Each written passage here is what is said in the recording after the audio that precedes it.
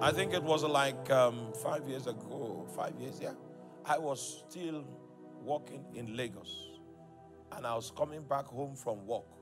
And the Lord spoke to me. And he said, when your nation will be delivered, it will be done by the youth. Yeah, and you know that didn't make sense 5 years ago. When your nation will be delivered, the deliverance will be effected by the young people. I wrote it down because I was not thinking about the deliverance of Nigeria at the time that the voice came to me. So I wrote it down. And I watched patiently for a time where there will be mass movement, where the will of the youth will be registered in a commitment for the change of Nigeria. And right before my eyes, 5 years later, I saw a wind, a movement in the land that was not coordinated by any political factor, just a desire for emancipation. Then I remember the words of our God. I came to tell you that I am aware that this is the season that God spoke about our emancipation. I'm aware of it. Our deliverance will not tarry. That's why he said, you need to lift up the hands that hang down. Lift it up. Because the time of our liberty is here. I saw those words begin to come to pass. There was no reason why it should come to pass. The sovereign hand of God went to work. Mass movement. Mass movement. The chains of divination, the chains of manipulation that held our nation. It broke. The ability to regulate everyone and keep them in line so that their bidding will find expression. That manipulation failed. So when we got the first sign at EndSars, it was a great sign to me. As we mourned the dead among us that revolted, that cried out, I remember the story of redemption. The day Jesus died was not a peaceful day. It was a day of gloom, of sadness. But I came to tell you that the blood of those that were spilled at Lekki Toll Gate was not in vain. It was for such a time as it is. Or maybe the votes in your polling unit did not count, and that's why you are in despair. Oh my God, there's something bigger than that. Men have died for this day. Men died.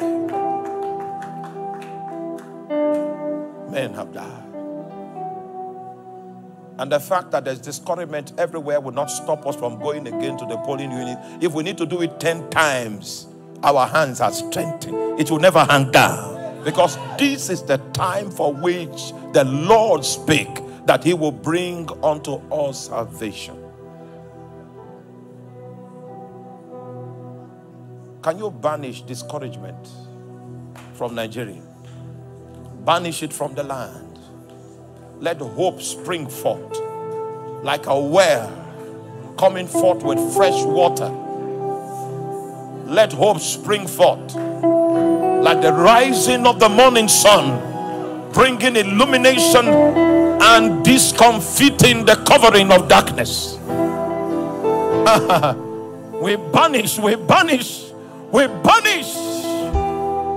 Now, it is interesting for you to know that the choice of this scripture was prophetic. The scripture did not just come up. Are you there? The Lord himself brought the scripture up. And that's why we're studying it today. Because we are gleaning light from the scripture with which to interpret the chaos that is captured as a nation. So we saw the rise of Adonijah. And what exactly was his ambition? What did he say? I will be king. Amen. He showed up on the scene with an ambition. And he seemed to be so sure of the structures he had put in place, his boasting was somewhat like the resolve of the functionaries at the Tower of Babel. He seemed to have considered all the variables surrounding his ambition, and he couldn't see anything whatsoever possible that could stop him from being king. So he shows up, not because he's the most legitimate. I told you he's the fourth son. There were 4 other guys before him, even though 2 had died. So at least there was still 1 before him. If we're looking at the issue of legitimacy, then it should fall to the eldest. So he was not the eldest. So he had his own basis of feeling, of thinking, and of saying that it was his turn. I will be king.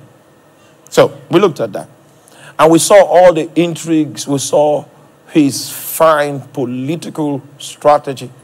We saw his system of reconciliation to mend all the fault lines that were created by his ambition. And his plan indeed was flawless. He had already gotten the attention of generals in the army. He already had the sympathy of Abiathar that was in the courts of the priesthood, with some valuables. But at the end of the day, somehow Abiathar found himself in his camp. It's an intriguing political situation that we see here. But the only thing that Adonijah did not do is that he did not play what we call the politics of the bedchamber. The politics of the bedchamber is the dimension of politics that only the body of Christ, in partnership with the Holy Spirit, does in the most secret pavilion of kingdom influence. God is calling us as a church in the nation Nigeria to head for the bedchamber. As far as the political floor is concerned, it has already been annexed. In fact, the bugle of victory has already been sounded. And you could see diplomatic feasts were already going on. And the merriment of victory from the political wilderness was already registered. And he was already reigning. By that bugle of victory that was blown over the land, Adonijah was reigning already. But you see, the Bible says, who is he that speaketh a thing and it cometh to pass when the Lord has not sanctioned it? It means that your politics is not complete if you have not yet gotten a verdict from the inner chamber. According to the systems that have been set up in the land to declare who wins or loses elections, you heard the proclamation. And so there is jubilation in some camps, there's depression in the other camps. But I'm here to tell you that the story is not yet complete. We still have a ground that we have not heard from, and that is the inner chamber. So yesterday we saw the parable of Adonijah. Now we want to go into the politics of the inner chamber. That's the title of tonight's delivery. The politics of what? The inner chamber. Fortunately for us, not too many will be admitted into the inner chamber. So the politicking of lies cannot survive in the inner chamber. We want to take our microscope and look deeply into the inner chamber in order for us to understand its politics. Isaiah chapter 59, verse 14, 15, and 16. God has many ways of occasioning deliverance. In fact, that's his specialty. He prides himself as a deliverer. And in the book of Isaiah chapter 59, verse 14, the Bible says, and judgment is turned away backward. That's what happened. No judgment. No scale of equity. No scale of justice. And when there is no scale of equity, no scale of justice, there is no reference point with which we can measure accurately.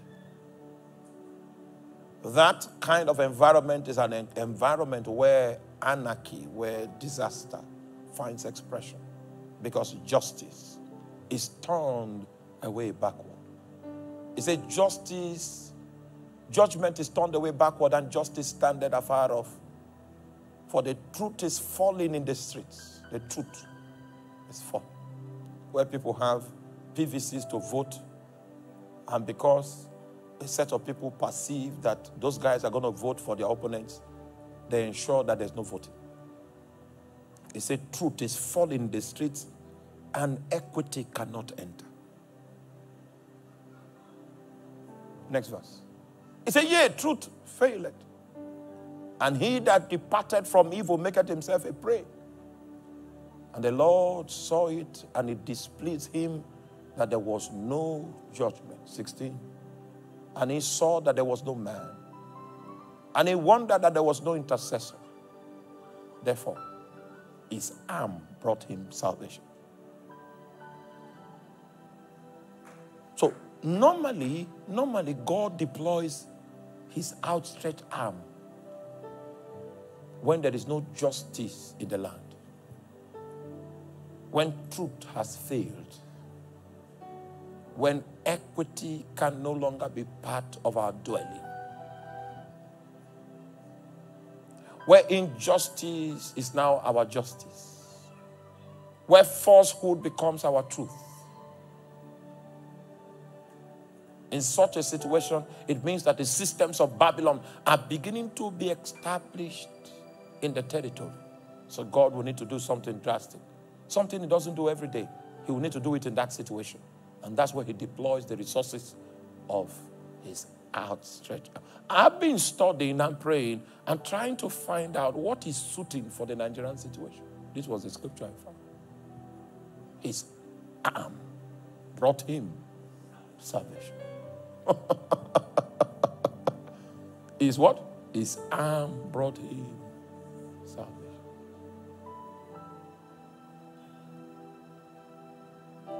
And his righteousness is sustained him. So there was a prayer that the prophets were taught to pray. They say, awake, awake, O arm of God. Now I need to teach you that prayer. It is a prayer designed to provoke God to stretch his arm. Oh, you have never seen God fight. You will see it. You will see it not too long from now. You will be privileged. It will go on record. That's something you should tell your daughter, that in the days of the arm of God.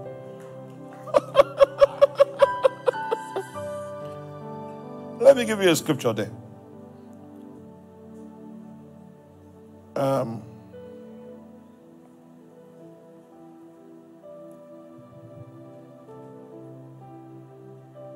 Awake, awake.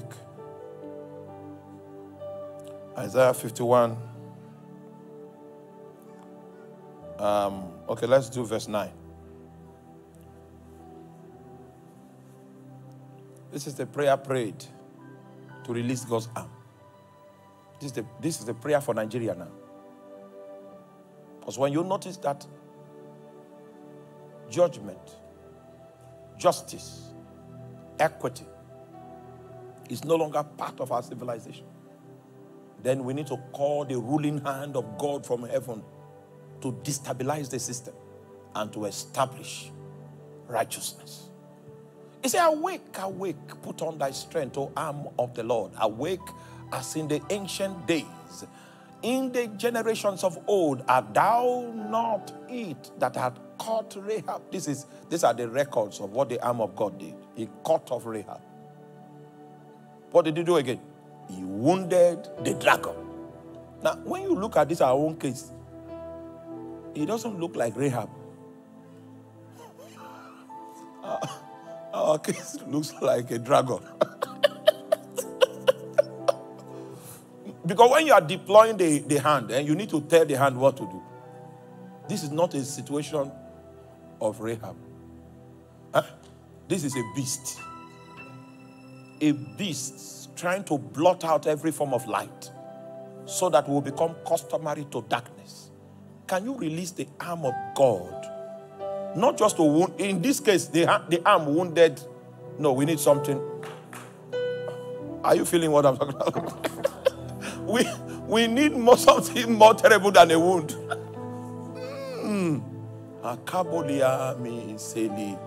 Awake. Can somebody say awake, awake? There was a reference point to the way it should awake. He said, awake in the same similitude as in the ancient days, as in the generations of old. We have an estimation of what an awoken arm can perform. There are records, chronicles, in the ancient days, in the days of old. That's how we want you to arise. Not in any magnitude diminished from what we know that the hand can perform. Is it not you that cut off Rahab?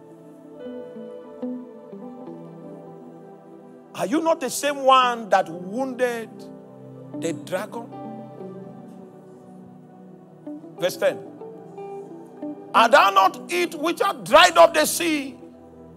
And so the hand can dry up the sea. The waters of the great deep, that thou had made the depths of the sea a way for thy ransom to pass over. The beast must be arrested so that the ransom again can pass on dry ground. We have been captured on an island where truth has been taken out.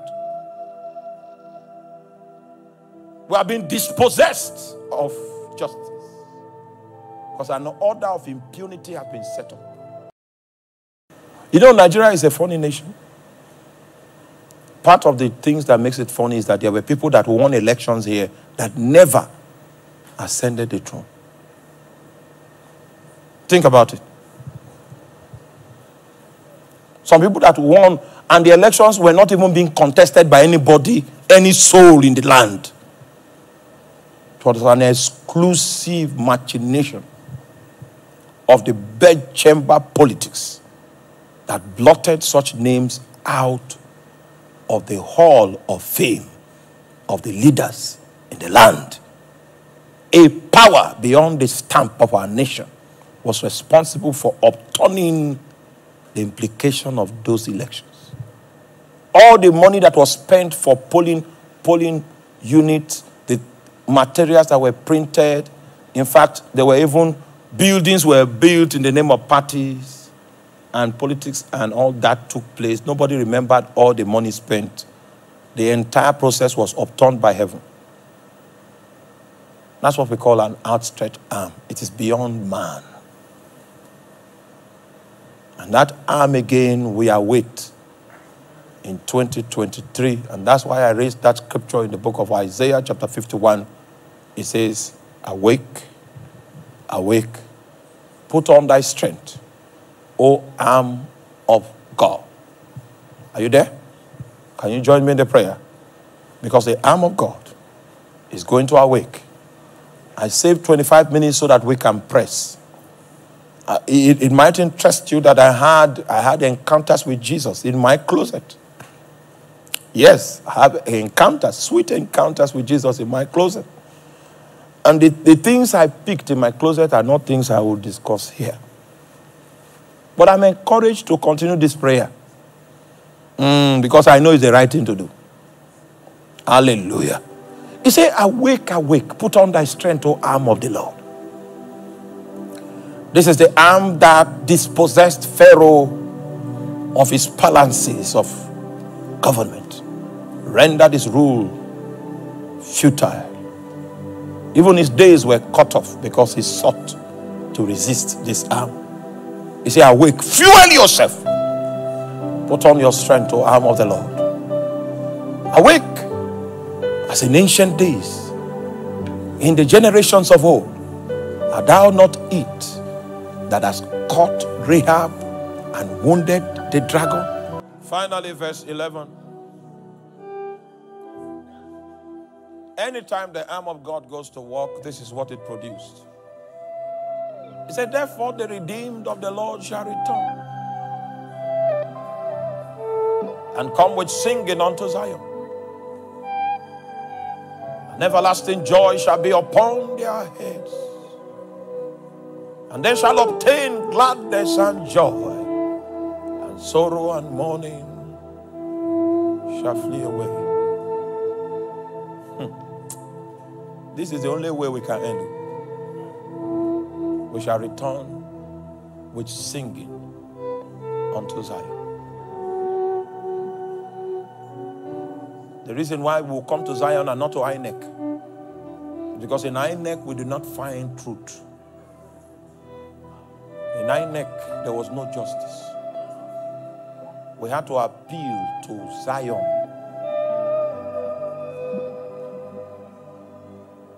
To make invalid, to invalidate the authority of INEC, so that he will bring a position that is contrary to, so that the redeemed of the Lord can what? Can return with singing unto Zion. For an everlasting joy shall be upon their heads, and they shall obtain gladness and joy, and sorrow and mourning shall flee away. Our prayers will continue until swearing-in ceremony. Yeah, we will keep. Yeah, this is the time of deliverance. If our systems can no longer deliver justice, then we appeal to heaven. We request for an outstretched arm. Bring us liberty. Bring us salvation. In Jesus' mighty name.